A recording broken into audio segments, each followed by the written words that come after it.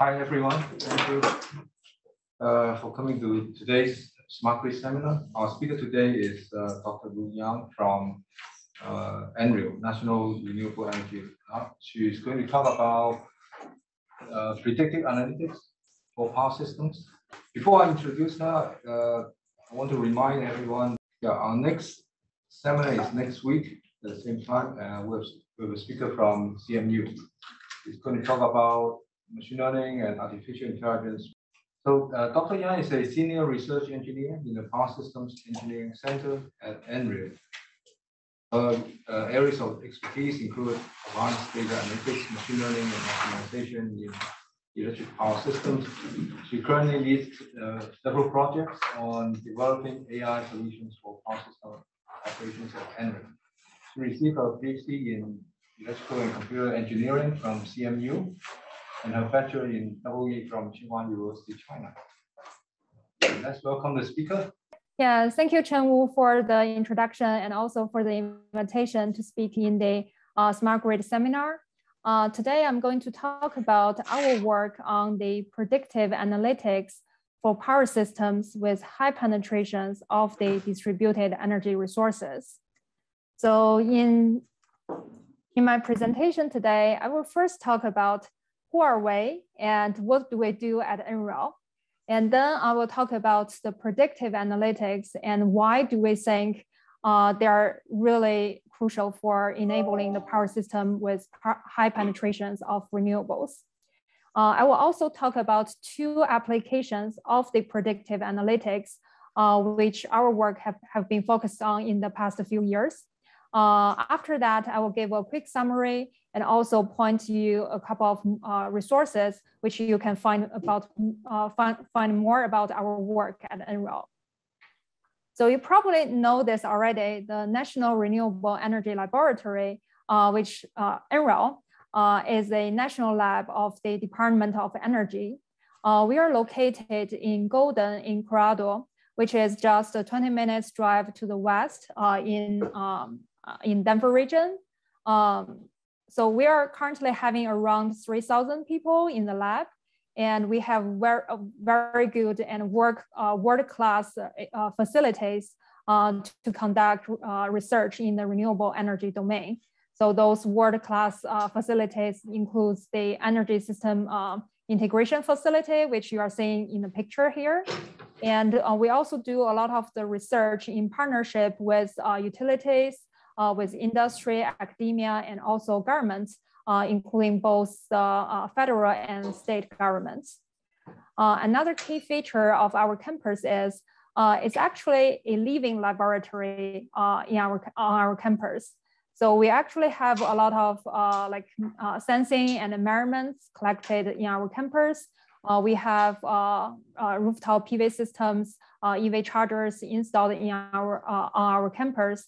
And we also have a lot of visualization capability to showcase, what is the energy consumed by different buildings at our lab, and what are the generation by the PV systems in our lab as well. And NREL's mission really focuses on to enable the sustainable energy future for our nation. And we have a lot of research work in those four pillars in our research portfolio, including the renewable power, such as research on the solar, wind, water, geothermal resources. We also have the work focusing on the sustainable transportation, including bioenergy, the vehicle technologies, and also hydrogen.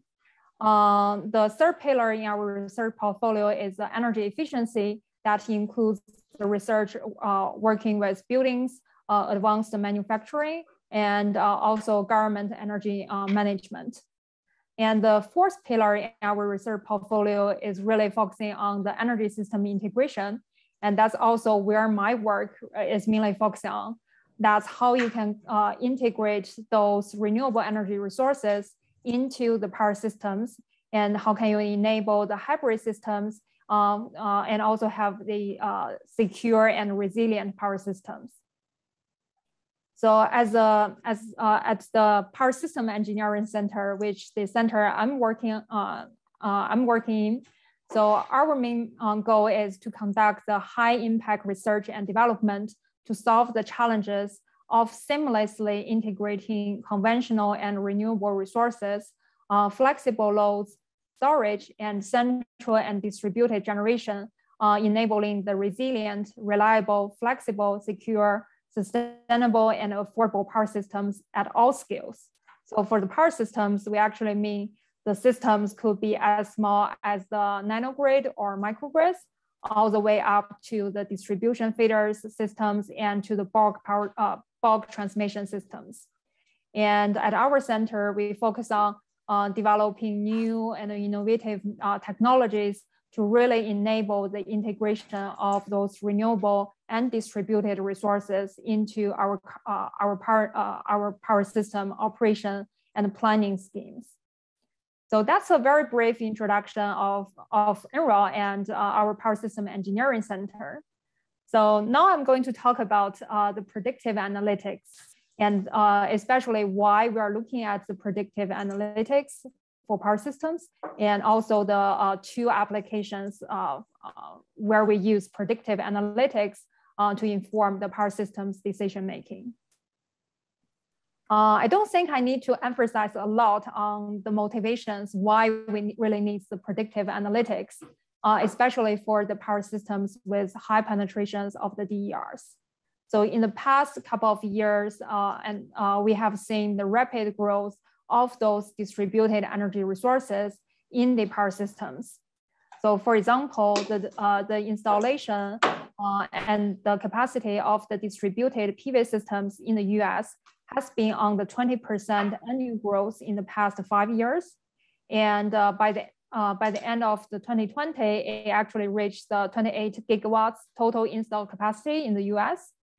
And if we combine that distributed PV with 50 million of smart appliances deployed at the US homes, the increased sales in the electric vehicles in the nation, and also the rapid increase in the deployment of the energy storage in the power systems.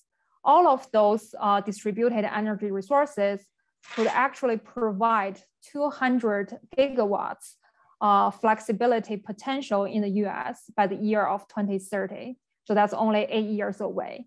And this 200 gigawatts flexibility potential actually accounts for 20% of the peak load. So this actually means those distributed energy resources have huge potentials to provide the much needed flexibility and the controllability to the power systems. And they can provide different types of grid services for the mutual benefits of those resources and to the power systems. But you may wonder that a lot of those potentials could provided by the distributed energy resources are not fully used in the current power system operations. And the main reasons or the main challenge for not using the full flexibility provided by those DERs are because of the lack of the observability in power systems, especially on the distribution systems where those DERs are connected. So traditionally, power system operators have done a very good job in monitoring the operation status in the transmission systems. A lot of the sensors have been deployed, including the supervisory control and data acquisition system, the phasor measurement units. And in the transmission system, there are actually redundant measurements. And by using those lots of measurements, grid operators can have a very good idea on what's happening in the power system. And based on their estimation, they can actually perform a lot of the control and optimizations to improve the reliability of the power system. However, on the distribution system side, traditionally, there are not many measurements deployed in the distribution system. There may be just SCADA measurements deployed at the feeder head, which collects the information only at the substation level. But there may be some scattered measurements deployed inside the feeders, but those measurements may not provide the full visibility and the full observability of the distribution feeders to the utilities or the grid operators.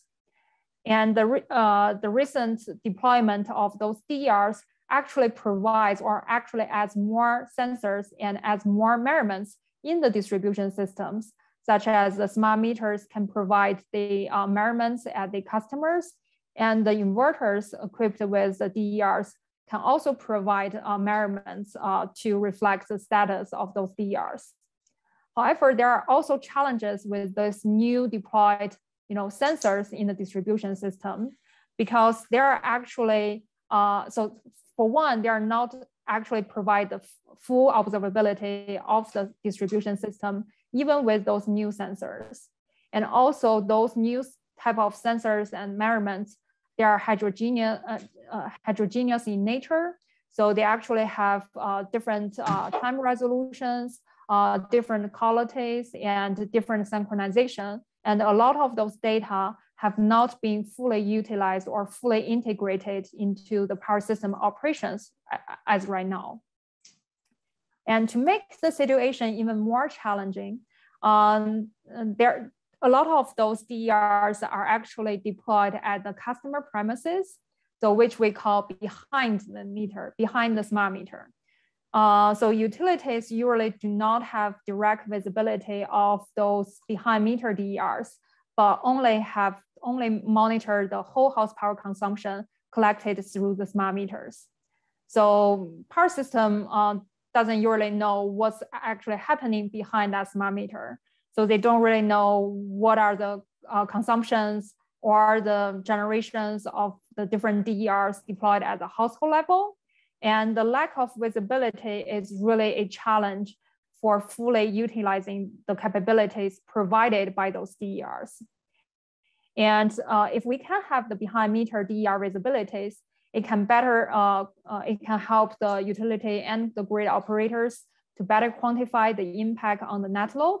Also help them to analyze the impact of the DERs on the distribution system, not only on the net load itself, but also on the power flow, the voltage profiles, and it can accommodate higher penetrations of the DERs integrated into the system.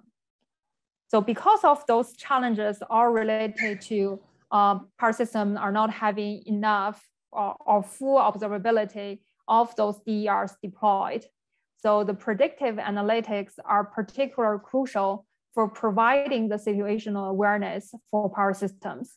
And this situational awareness is not only real-time situational awareness, so knowing what's happening right now, but also the forecasting of the predictive situational awareness, which utilities and grid operators can know what's actually going to happen in the short-term future, where they can better prepare the grid to accommodate those ever-changing grid conditions. So that's why we are looking at how can we develop the predictive analytics to improve the situational awareness for power systems. And in this presentation, I want to highlight two applications of the predictive analytics for both the power system and also for the behind meter DERs. So the first application is we are working on to develop a predictive estimation, which is a step forward based on the traditional estimation. So we actually provide the estimation and the forecast of the power system states, which are the voltage phasors. And by using that forecasted voltage phasors, it can better inform the decision-making and operation in the distribution system. So that's one application. And the second application I'm going to talk about is how can we use data analytics to get the visibility of those behind meter DERs. So if we only collect the measurement data as a smart meter, can we know what is the PV generation behind the meter on the rooftop? And for both of the applications, we are developing the data-driven methods with power system physics incorporated. So by combining both the physics with the data-driven method, we can actually do a better job of providing those predictive situational awareness for power systems. So now let's look at the first application. So it's on the predictive state estimation. So traditionally, as I mentioned, that state estimation has been widely adopted in the current operation in transmission systems.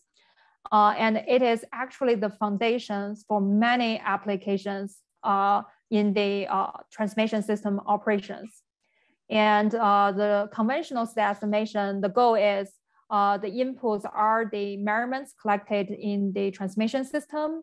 And by using a method called weighted least square, it can estimate the voltage phasors, both the magnitude, the angles in the transmission system. But the traditional weighted least square method actually requires redundant measurements. So you need to have the redundant measurements to get a good estimates on the system voltages. However, in the distribution system, as I mentioned earlier, there are not that many measurements and the system may not be fully observable. So the question is, can we still do state estimation accurately, but only using limited amount of measurements? So the answer is yes. And how do we really do this? So we actually borrow a concept from the Netflix recommendation system.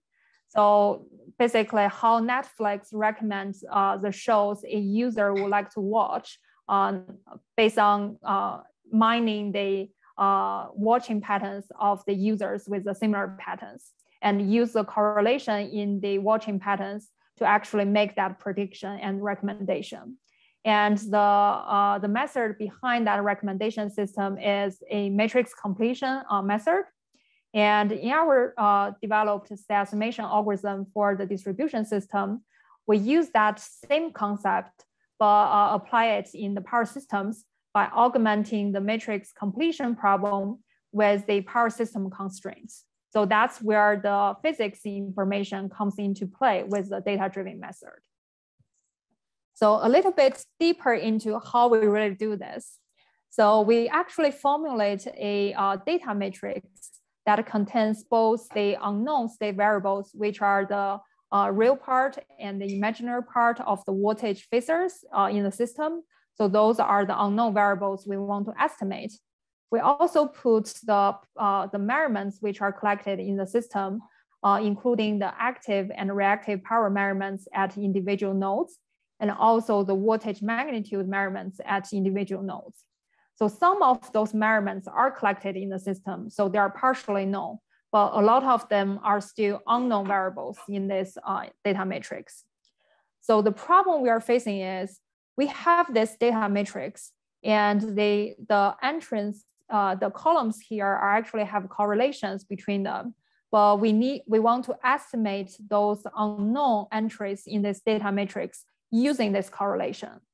And the way we do it is we formulate an optimization problem, and we actually put the objective function to minimize the rank of the data matrix, given the constraints of the known elements in this data matrix equals to the measurements, and also the constraints includes the power flow equations.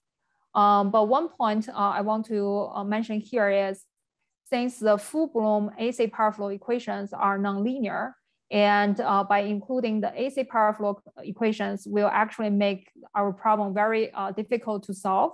So instead, we actually use a linearized version of the power flow equations, which models the power injections and voltage magnitude as a linear function of the voltage phasors. So by doing that, our optimization problem is much easier to solve. So you probably will wonder that since a system is not fully observable, can you still solve this state estimation problem, and why this matrix completion method works? So first, we want to show that the low rank assumption actually holds, because our goal here is to minimize the rank of this data matrix we formulated. Here I'm plotting the the singular values of the data matrix we formulated for a real utility feeder using the real data. And we see that the first three largest singular values account for around 95% of the total singular values. And the last two singular values are rather small. So this means the formulated data matrix is close to have a rank 3. And that's actually verified that the formulated data matrix indeed has a low rank. And on the theoretical side, if you look at the traditional matrix completion problem, where you just want to minimize the rank of the data matrix subject to the known elements in that data matrix equal to the measurements, there actually exists a minimum number of entries required to uniquely recover this unknown low rank matrix X. So there is a theoretical guarantee that we can recover the unknown elements. And by incorporating the power flow constraints, so those physics-based information can actually help us to require less of the measurements to be needed to recover this low rank matrix.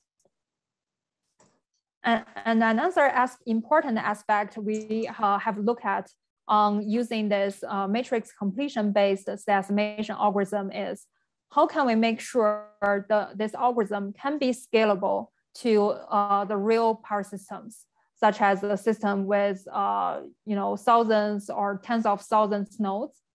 And the challenge here is, since we formulate the estimation problem as an optimization problem, and by minimizing the rank and doing some approximations, so the problem we're solving is actually a semi-definite program. And semi-definite program is generally computationally intensive. So it may not, the method itself may not scale very well in the larger power systems. And the potential solution to improve the scalability of this method is to implement the distributed algorithm. So where the idea is we just partition the whole system into subsystems, like we show on the figure on the left-hand side. We actually partition the 123 node system, that's a standard IEEE test system, into 5 different regions. And for each region, we formulate this estimation problem and solve it using their own information. But by exchanging some boundary conditions between the areas and by getting this communication, we can actually guarantee that the distributed algorithm will converge to the same solution as the centralized optimization problem. So what we are showing on the right-hand side is we plot the objective function values for all those 5 areas we partitioned. And we say by exchanging the information between the neighboring areas, we are able to bring down this objective function values to convergence after a couple of iterations. So by using the distributed algorithm, we are able to really improve the scalability of the matrix completion-based estimation algorithm. And we actually tested using the real system data and real system models. So that's how we do the estimation part, which actually give us the estimates on what's happening as right now in the power system. But for the predictive estimation, we want to go one step further by forecasting what's going to happen in the power system in terms of the voltages. So in order to do the state forecasting, we actually need to learn the spatial temporal correlation between the measurements and the system states. And this correlation will help us to forecast the system states in the short-term future by using the historical measurement data. You probably already guessed that this correlation could be very complex because we need to map the historical grid measurements into the future system states. And if we want to learn this relationship directly, it could be a very difficult task. So in order to solve this challenge, we leverage the idea of the kernel learning, which actually use the kernel functions to map the input space to a higher dimensional feature space. And in the feature space, we can learn a much simpler relationship between the feature space and the output space. And that could significantly reduce the complexity of learning this relationship between the historical measurements and the future system states. To further expand this, and we incorporate the power system knowledge into this kernel learning based forecasting approach. We actually developed different type of kernels for the different types of measurements, such as the power injections, the power flows, the voltage magnitudes, voltage angles, and the current measurements we are having in the system, and combine all those different kernels together through an optimization to provide the forecasted voltages in the short-term future. So that's what we did for developing the predictive estimation. Now I have some highlighted results I want to share with you on the performance of those predictive estimation algorithms. So first, let's look at the voltage estimation results. So we tested our estimation algorithm using the real utility feeders from our partner. And the feeder has around 2,500 nodes. And we actually create the scenarios with 100% PV penetration, which means the peak PV generation equals to the peak loads. So this is very high penetration for the utility feeders. We consider 3 types of real sensors which are currently deployed in the in this utility feeder. So we have the SCADA measurements at the substations, which measures the active and reactive power and voltage magnitude at the substation. And we also assume that we know the angle reference. The second type of sensors we are having in the system is called Grid 2020. Those sensors are deployed at the service transformers in the distribution system, and it can get the active and reactive power measurements plus the voltage magnitude measurements. The third type of sensors we are having are the smart meter data through the advanced metering infrastructure, which provide the active power measurements and the voltage magnitude measurements. So for our 7 realistic scenarios, for the first scenario, we just assume we know the minimum information in the system, which we have the substation measurements, and we know where the zero power injections are. So basically the nodes without any load and without any PV systems. And starting in scenario 2 to 7, we are adding 1% of the Grid 2020 data into as an input. And starting from scenario 3, we are increasing the percentage of the AMI data from 1% to 5% in the system.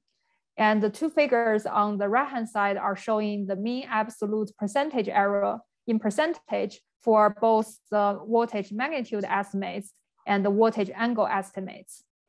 So if we just use the bare minimum information with the substation measurements and the zero power injection information, the voltage magnitude estimation error is a little bit higher than 2.5%. But if we can include 1% of the Grid 2020 data and 1% of the AMI data, we are able to bring down that error to 0.5%. That's very accurate in this estimation. And we are actually seeing the similar trend for the angle estimation. So by using the substation measurements plus 1% Grid 2020 data, 1% AMI data, we are able to achieve to bring the average angle estimation error to 0.5 degree. So this actually shows we can achieve accurate estimation results with only the substation measurements plus 1% Grid 2020 and 1% of the AMI data. And next, we are showing the results for the voltage forecasting.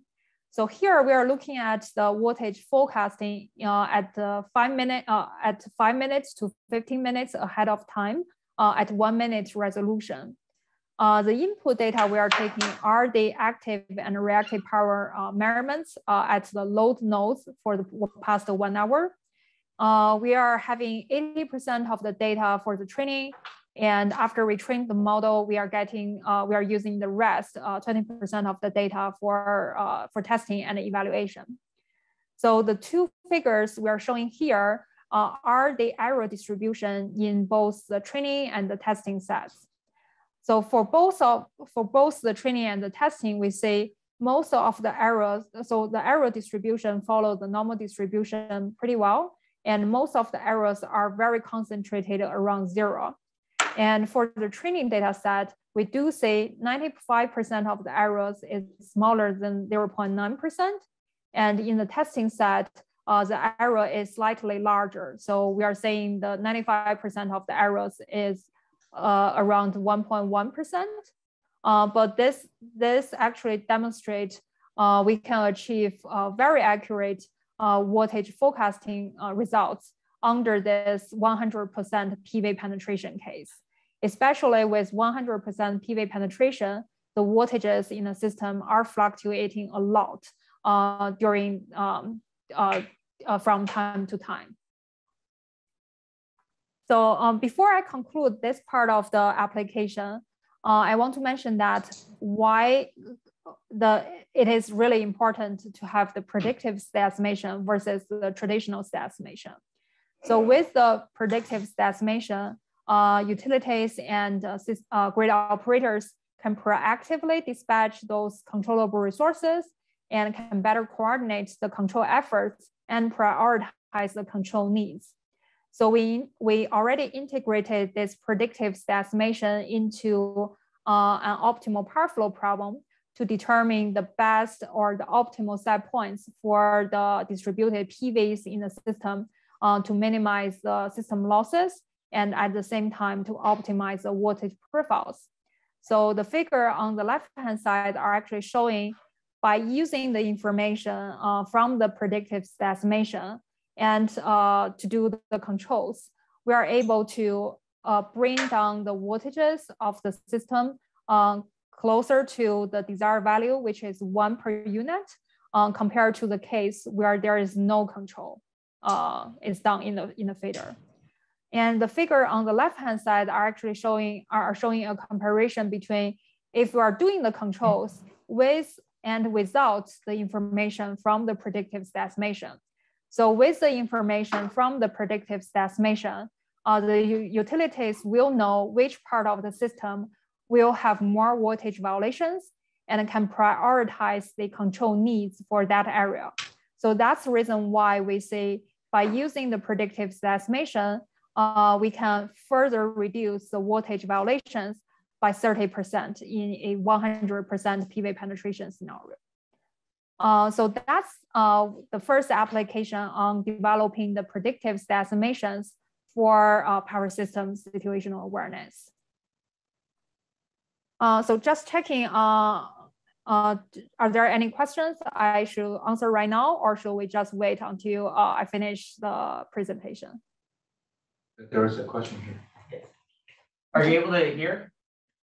Yes, I am. Yeah. So on the predictive state estimation, it was around slide 12. I actually have 2 questions. So the first one, it looked like the power flow equation, you made the assumption that you linearized it because it was too computationally intensive. Have you looked at parallelizing on the GPU? Mm-hmm. Yeah, that's a very good question. So for the power flow equations, yes, we did linearize that. And we haven't looked at the parallel implementations using the GPU yet. We did do a parallel implementation for the distributed algorithm we developed, but that's on CPU, and we find the distributed algorithm is quite efficient. For example, we tested the distributed algorithm on a fader with 2,500 nodes. And if we use the centralized problem, it will take a minute, actually a little bit longer than a minute to solve that optimization. But if we can use the distributed algorithm with parallel implementation, we actually only need a couple of seconds to solve that optimization problem. But we haven't tried implementing the algorithm on GPU yet. Thank you. Any other questions I should answer now, or should we just Let's continue. Okay, sure. Yeah, so that's the first application on the predictive state estimation. Another application I want to talk about is on the behind meter data analytics. So as I mentioned briefly in the introduction part, so for the utilities, they only monitor the smart meter data, and they don't really know what's happening behind the meter with all those DERs. So we have some initial work looking at, can we estimate the behind meter PV generation from the smart meter data? So basically saying we just look at the smart meter data and can we know how much behind meter PV generation is? And the first work I want to show actually do the estimation of the behind meter PV combining the physical plus statistical models. So the idea here is we want to model the estimation of the solar generation using a physical model. So we not only want to estimate the solar generation behind the meter, but we also want to estimate the solar PV parameters. And we leverage a physical PV system performance model to map those PV parameters into the PV generation. And for the load part, we use a statistical model to model the load. So that's a statistical hidden Markov model regression. And we model the loads as a function of the variables, including the hour of the day, the temperature, if the day is weekday or weekend. And we develop iterative methods to do that. So the iterative method means that we take the net load time series data, and we just first assume an initial set for the PV parameters, and we use that set of PV parameters to estimate the PV generation, and add that PV generation back to the net load to get the load information, and use the load information to estimate the parameters inside the hidden Markov model. And then we just check how much deviations we have on the net load, and we adjust the power for the solar estimation to do another iteration of estimating the parameters of the solar system, and basically do this iteratively until it converges. We will also do a post disaggregation adjustment just to make sure that the summation of the solar generation and the load estimates will equal to the net load data exactly. So for this particular method, we have tested using 28 data in the year of 2015. And we tested the algorithm using 197 consumers, all with the PV installation. And here I'm just showing a representative result for 5 days. And we are showing the actual measurements for the load consumption and the PV generation. And the green curve represents our proposed methods, the estimates from our proposed method. And the red curve represents the estimates using a state-of-the-art method, which use the consumer mixture model to estimate the load consumption. What we see here is, if we look at the load consumption data, we find that for this state-of-the-art method, it actually overestimates the load consumption from time to time, especially during the time when the actual consumption is very low, close to zero. But for our method, we can do a very good job in estimating the near to zero load consumptions in the data. And for the solar estimation, we do say that for the first 4 days, when the conditions are pretty sunny and the solar generation are pretty smooth, so our methods and the state-of-the-art methods can both do a very good job in estimating the PV generation. And also in the last day, when the solar generation is very intermittent, our methods can do a very good job of estimating those intermittent PV output as well. So on the, we did a quantification on how much improvement we're seeing. So we, for all the 28 days average, we are actually seeing 44% reduction in the mean squared error compared to the state-of-the-art method. So by using our proposed method, we can accurately estimate the behind-meter PV generation only with the smart meter data at the households. And we actually do one step further by not only estimating the generation of those behind-meter PV system, but we want to quantify the uncertainties associated with those PV generation. So we develop another method to provide the probabilistic estimation for those behind-meter PV systems. And in this method, we leverage the Bayesian structure time series model.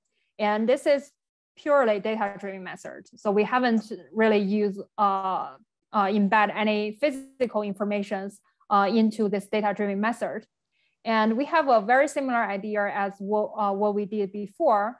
So we just model the solar generation and the load consumption as a function of the solar irradiance for the solar generation, and for the load consumption, it's a function of the some historical. It's a function of the those variables, including the temperature, the time of the day, day of the week, and if it's weekday or weekend, so that type of information. And by using this purely data-driven method, we can develop this synthetic state space model, which represents the disaggregated solar generation plus load consumption. And our goal is we want to estimate the parameters inside this state space model, and the fitting is performed by combining the Kalman filtering and the Monte-Carlo chain, Markov chain Monte-Carlo methods. So for the validation, we are using, I think, 3 months of data to do the validation. And here I'm showing the results for 1 week. I think that's in January. Here we show the behind-meter PV estimation at the substation level. So this is the aggregated PV generation. And we see here, we not only can provide accurate estimate of the PV generation as a substation, we can also quantify the uncertainties of those PV generation, both for the sunny conditions and the intermittent conditions. For the estimation accuracy, we also compare our method with a baseline method in the literature. And we find that in the January, we test in both the wintertime January and the summertime August. And our methods can significantly improve the estimation accuracy or reduce the estimation error for the behind-meter PV generation at the substations. So by using this probabilistic method, we can not only provide the accurate behind-meter PV estimation at the substation, but also quantify the uncertainties around those PV generations. So with that, this actually concludes my presentation today. So the key takeaways are predictive analytics are really crucial to accommodate the high penetrations of distributed energy resources. And it has many applications beyond those 2 I just showed on providing the situational awareness for power system and it can also help to improve the controllability in the power system. And another key point, key takeaway is for the we can actually get better results if we incorporate the physics into the data-driven methods. So by embedding the power system domain knowledge into machine learning or data-driven methods, those methods can actually do a better job. There are still quite several challenges associated with using or developing predictive analytics for power systems, especially with high penetrations of DERs. So the first challenge is the heterogeneous data we are having in the power system. So the data may come from different type of sensors and may have different coverage in the system, may be collected at different time resolutions, different synchronization, and different entities may own the data separately. So how can we best use the data to provide the situational awareness and leverage that data to for the power system operations and also planning remains a challenge which we are looking at. And another challenge we are trying to solve is the scalability of the methods. So we have done a lot of development in novel methods, which can work very well in small systems, in toy examples. But how can we bring those methods into the real world? And are they scalable into larger systems? So that's a critical challenge we need to resolve. And I think the last challenge I want to highlight is really the adoption of the machine learning and data-driven methods in the real world. So in power system, there are machine learning algorithms have been widely used for forecasting, for example. But beyond that, a lot of those newer technologies involving data-driven methods and machine learning methods are still remain on papers and still remain within the research community. And how can we bring those newer technologies to be really implemented, adopted in the real world for real system is a challenge we try to solve. Yeah.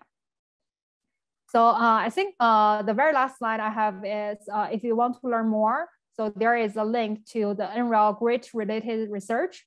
Also, I listed some other relevant publications I have, which are looking at how can you use data to do solar estimation, and how can you use data to design the more on the control side, or to design the locational marginal price in the distribution systems. So that's just for your interest.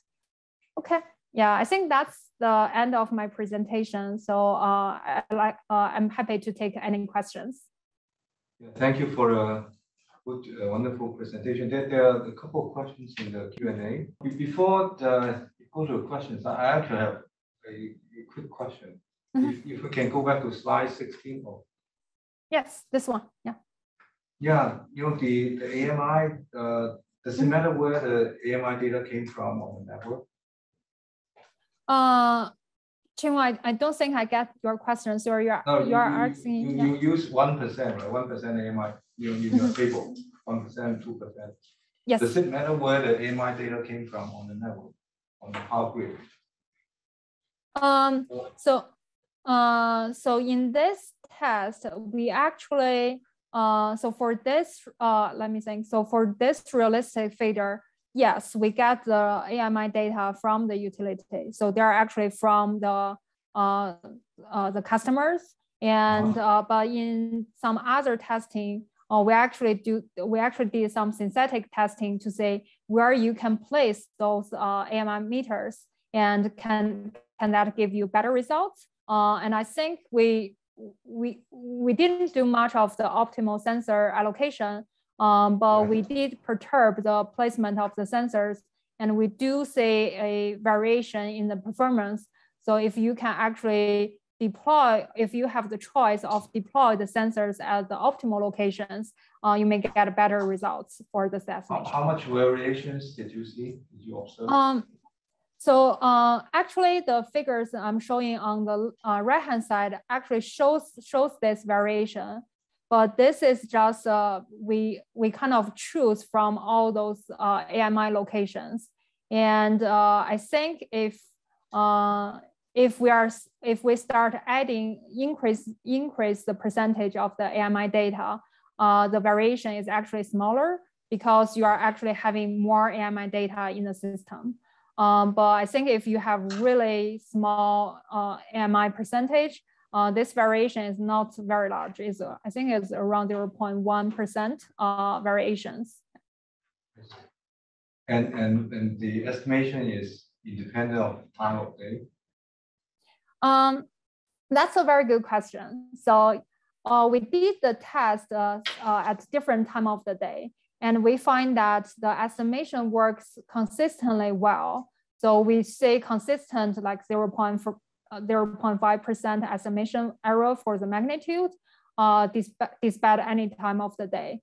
But we do say that there are sometimes, especially not actually for the estimation, but for the forecasting, if the PV generation is fluctuating very much, then your forecast is actually, you may have a little bit larger errors in your forecast, because it's kind of very challenging to forecast those large swings in the voltages due to the fluctuation of the PV.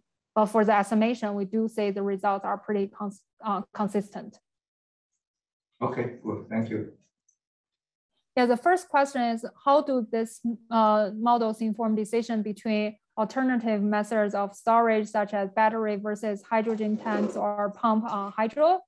So for that question, in our work, we did consider some of the storage, especially battery storage, because by using the information provided by the predictive estimation, we can coordinate the controls of the distributed PV and the storage. And we can actually design the optimization using different objective functions for the different devices like PV or storage. But we haven't looked too much into hydrogen or pump hydro in our study. But we are trying to expand our collaboration with internal NREL people and also outside NREL to look at other solutions involve hydrogen or pump hydro. So for the second question, the question asked, does the performance of the estimation and voltage forecasting results depend on the magnitude of the voltage violations in the network? Yeah, I think that's a very good question. So I touched upon this a little bit earlier. So for the estimation results, the results are pretty consistent throughout the day, no matter when the voltage is actually over the 1.05 per unit, when the PV generation is very high, or under the 0.95 per unit when the peak load is happening. So the estimation results are fairly consistent. For the forecasting results, so the absolute value of the voltage magnitude may not have that much impact, but because we are forecasting the voltages into the next 15 minutes, if there are some large voltage swings during that forecasting horizon, it's actually more challenging to forecast very accurately, especially for the extreme points. So either for the upper like extreme or the lower extreme. So we do say a slightly larger errors in those times, but we are trying to improve that forecasting accuracy during those extreme points. Yeah. So I think, yeah, a follow-up question on that is if the voltage, if the power flow linearization is more accurate, closer to 1 per unit. So that's an excellent question. So for the power flow linearization we are doing, so it's not just a linearization around the operating points. So it's actually a linearization using 2 points, and it's a method called fixed points. And we did a test to say how accurate this linearization of the power flow models is. And we find that when the voltages are kind of ranging from 0.9 per unit to 1.1 per unit, under the different loading conditions, the method actually, the linearization is actually very accurate. But it is true that the linearization is more accurate when the voltages are closer to 1 per unit. Yeah, I think the next question is on the challenges for adoption in the real world and how to overcome those challenges. Yeah, so that's actually one of the biggest challenge we are facing for people working on, data-driven and machine learning methods for power systems. So yeah, I think for power systems, a lot of the machine learning algorithms have been adopted in doing forecasting, especially load forecasting, also resource forecasting like solar and wind forecasting. But beyond that, a lot of the machine learning algorithms have not really been adopted by power system operators or utilities yet. So yeah, it's kind of challenging to say how can we really promote the industry to adopt those new technologies.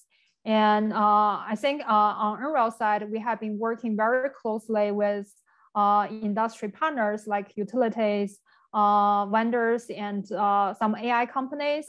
And we are trying to push the adoptions to kind of fill in the gap between the technologies and the real world implementation or real world applications, and to convince the industry partners that there are benefits of using those machine learning algorithms, and they can kind of to build the trust of using those.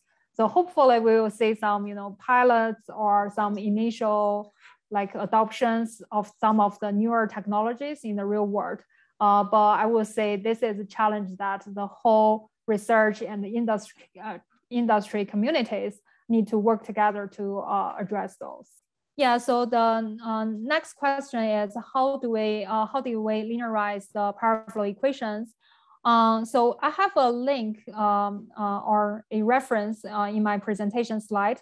So you can take a look at the paper on the linearized power flow equations. But we do consider the losses and also the reactive power in our linearization model. So we consider that. So that's the reason why the linearized power flow model is it's accurate, and it actually fits our purpose of doing the state estimation well. Yeah, the next question is there any open source data sets for this sort of studies? And if so, share some links. So yes, we do have some open source data sets for the studies we performed. Yeah, I can share some links in my slide deck, and you can just click on the link to look at those open source data sets. And another heads up I want to share with you guys is, so currently we are working on a new project which just started to build an open library to host those advanced DER management algorithms like state estimation and OPF algorithms and related data sets under a DOE funded project. So we are going to build this open library to host the data analytics methods and the data sets. And that library is going to be completely open to public. So stay tuned on that. And you probably see some email from me saying, yeah, you can go to this website to check out our data sets. Any other questions from students? I have one. Yeah. So looking at the performance of the models, it's a little hard for me to wrap my mind around what a level of good performance is, because in different domains, what is a 5% MAPE error? Like, do we care that we have that much error or not? And so could you go back to, I think slide 16 had some displays of performance. I was just sort of wondering what is sort of the industry standard, the state of the art can be at one level and you can improve on it, but what are some sort of guideposts or milestones of sort of what is useful performance in these applications you're talking about? And it could be very hard to define. Yeah, that's an excellent point. So when we did this study, we have been asking ourselves, how good is really good, right? Especially in terms of voltage estimation, because voltages can, usually voltage only has a very small range to vary. So the voltage doesn't vary from 0 to 2 per unit per se. So it only varies around, like 5 to 10%, around 1 per unit. So that's one indication that, if you ended up with 3% of the error, it could be if your voltage is 1 per unit, you are actually estimating your voltage to be 1.003 per unit.